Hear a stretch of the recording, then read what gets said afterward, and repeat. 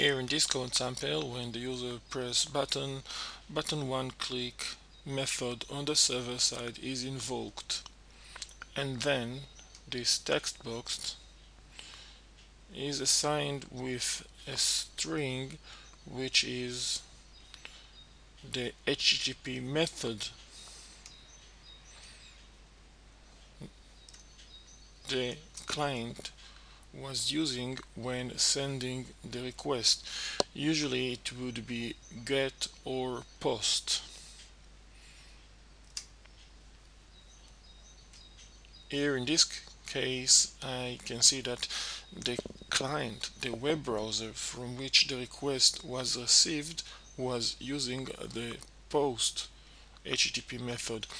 Now if I check the source code, then I can find the HTML form element, and I can see that it actually includes the method attribute with the value post.